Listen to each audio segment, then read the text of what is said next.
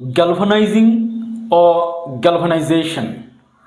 In this lesson, we are going to learn what is galvanizing, how galvanizing is carried out, and what is the advantage of galvanizing.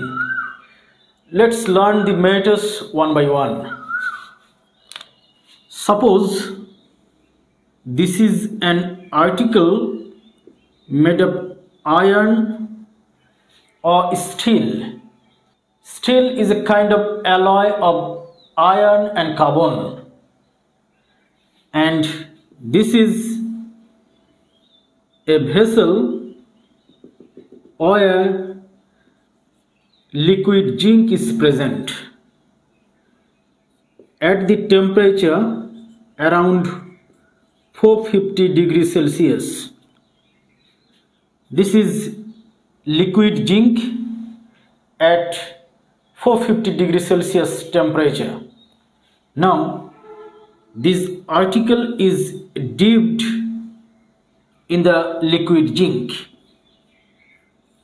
Then it is taken out.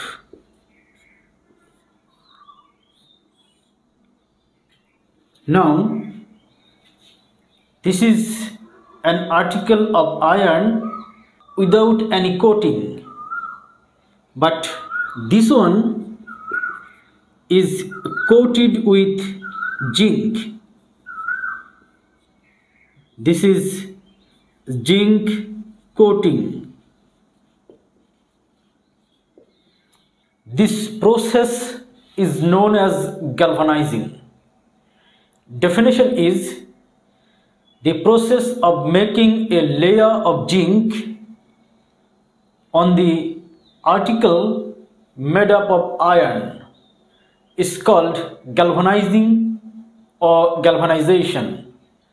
What is the advantage of galvanizing? Here, iron reacts with oxygen in presence of water and forms hydrated iron oxide. Hydrated iron oxide, which is known as rust.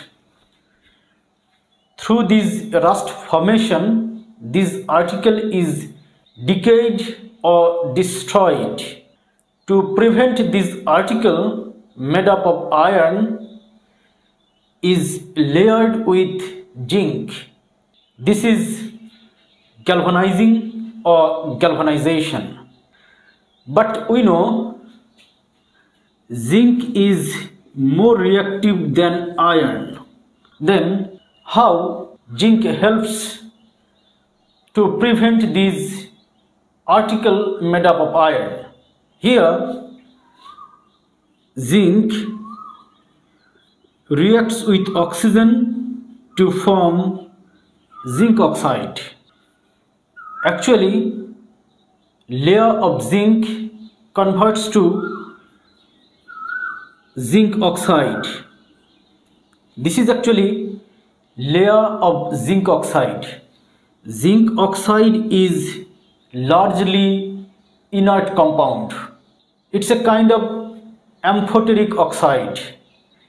It reacts only with acid and base, but it doesn't react with oxygen and water like rust formation. When this article is layered with zinc oxide, then iron is protected from oxygen and water vapor or water.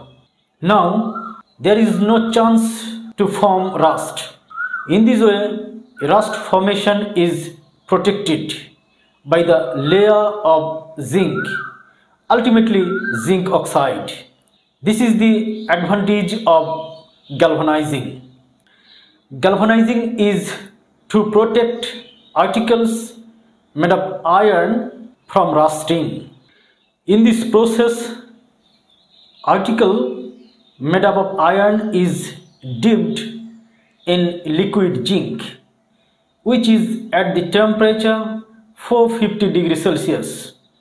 That is why it is known as hot dip galvanization or hot dip galvanizing.